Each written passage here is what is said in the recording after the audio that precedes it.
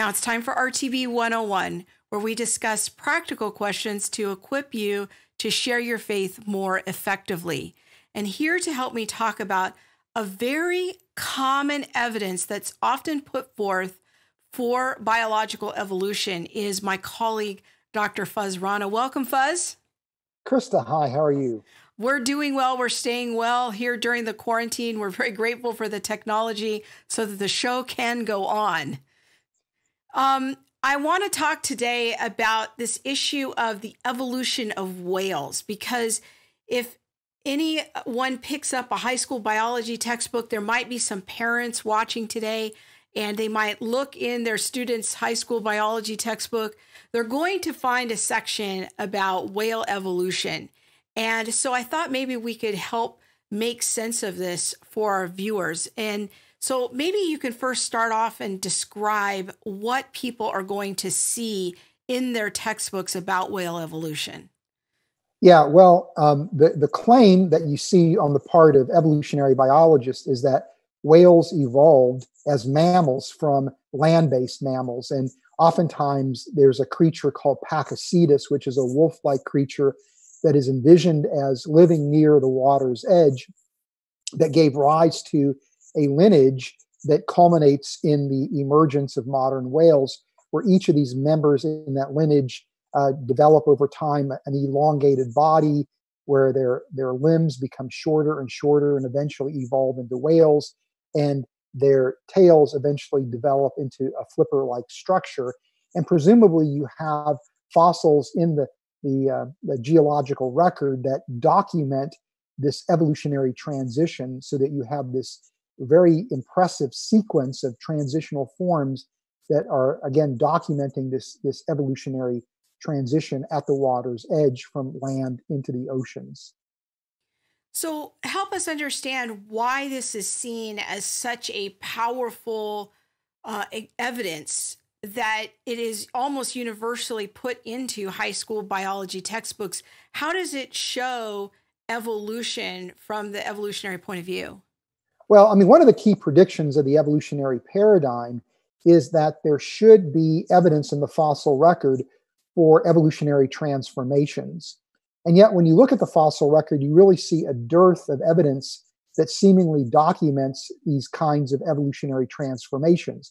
It's not to say that there are not these fossils that are interpreted as transitional forms, but the actual series of transitions is usually inferred from a very sparse fossil record. And so what we see with the whale series is what appears to be this incredibly beautifully documented series of transitional forms documenting a key evolutionary transformation.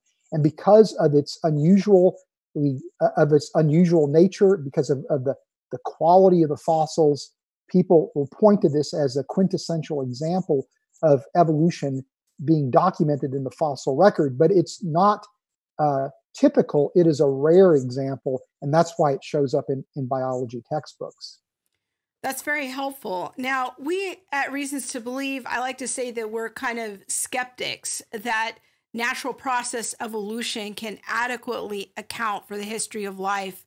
I'm wondering, what potential problems do you see with this kind of wolf-like creature evolving into a whale creature? What are some potential issues that you have with that? Yeah, well, I would agree that on the surface, this seems to be a very impressive example of evolution being documented in the fossil record. But when you begin to press on some of the details, I think you see aspects of this quote unquote evolutionary transformation that raise some questions. For example, this transition presumably happens in a time scale of less than 10 million years, where Pakicetus is in existence about 55 million years ago, and the transition is complete by 45 million years ago. So within a window of time of less than 10 million years, you have a wolf-like creature that lives on the land undergoing a complete reworking of its anatomy and physiology to be adapted to live in the open oceans. It's hard to envision how that kind of evolutionary transformation could happen that quickly when we see other quote unquote transitions in the fossil record, like the horse series, where you go from a small horse that's about the size of a dog to horses as they are now, as we now know them today, much larger, where there's a restructuring of the foot and a restructuring of the dentition. This is a relatively minor change that takes about 60 million years to transpire. Hard to imagine how that could happen in 10 million years. And then on top of that, there's a lot of uncertainty about the precise evolutionary pathway and evolutionary relationships. For example, there are some people who claim it wasn't Pakicetus that was the creature that inaugurated this evolutionary series, but other fossils have been attributed as being the whale ancestor, like a deer-like creature or a raccoon-like creature. Or if you go to the anatomical features and build evolutionary trees that way, or the genetic features and build evolutionary trees that way, you get very different evolutionary trees, whether it's using genetic data or using anatomical data. So the bottom line is that while superficially this transition looks pretty impressive from the fossil record, the details really raise questions about, is this the best explanation for whale origins?